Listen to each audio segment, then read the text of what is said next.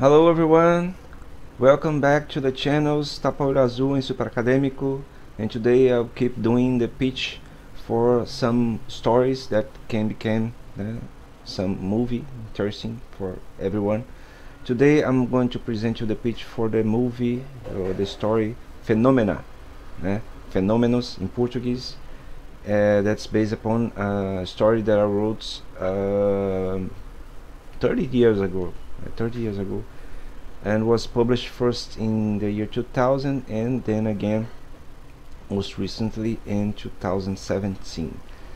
So this is the cover of the book Phenomena, and it tells the story of a young man, a student that acquires develops some psychic powers, and he can see and hear some phenomena with spirits, with souls.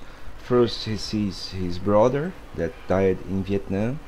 He sees him in the TV saying goodbye to him, and then he develops the interest for the subject of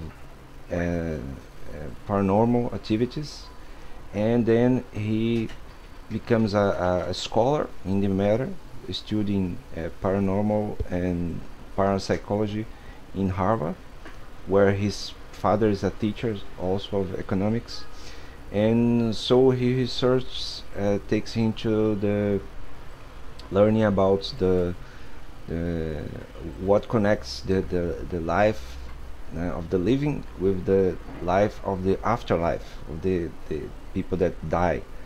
And he witnessed some others phenomena, like he sees a bench of graduates during his graduation. So he sees that there is the connection of the emotion of the living with the emotions of the dead. The most tense moments in his youth is when he goes to the cemetery where his brother is buried, and there he is like overwhelmed by the sounds, the screams of many souls that were suffering because they died during battle, during wars. And so he flees the cemetery, and he continues his study, his research, and he makes acquaintance with a Brazilian psychic, and he learns about many possibilities of communication with the souls and the spirits. And then after he travels to Germany to search some more. Since the story goes in the 70s and 80s, there's no digital technology, so his research is mostly made by direct contact with the witness and the people that suffers the phenomena.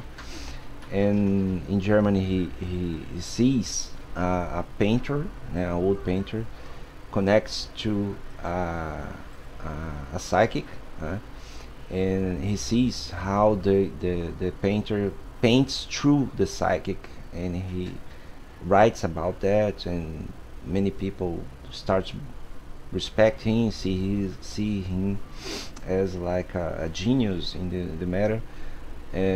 So he becomes both a psychic and a scholar in the matter of spiritual contacts. And finally he goes to Australia to study a phenomena where a researcher witnessed some kind of a phenomena in a indigenous tribe, and the researcher tries to kill himself because he witnessed some kind of proof of life after life. And he goes there and meets some other researchers and finds had a relationship with a girl, and in the end he sees the phenomena during the ritual, the tribal ritual, and inspires a lot of people to reunite with life, with the living, because that reunion with the living is the connection with the souls, the spirits, and that's what he learned with the ritual of the indigenous tribes in Australia. And then he comes back, he continues to grow as a scholar, becomes himself a teacher, a professor in Harvard of this matter, and finally he gets gets the courage to go again to the cemetery where his brother is buried, and then already a fully developed adult, he finds out that all the overwhelming souls that took him when he was young, actually with the time they found out the peace, so he has found out this peace to with himself, his life. So he connects this meaning of life with this knowledge about the afterlife in a very subjective way, a very sensitive way, that I think that for a story, for a movie, is a very unique opportunity to develop this thing, not in a action way, but more like the learning of the meaning of living, not because there is an afterlife, but because the afterlife gets meaning by the way that the person the person lived his life. So that's the story for this week.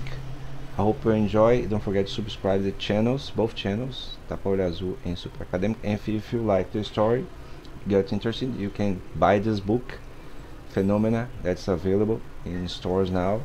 You can research and see the whole story. If you know someone that can transform into a movie or series, I don't know. So go ahead and share the video too. So bye bye.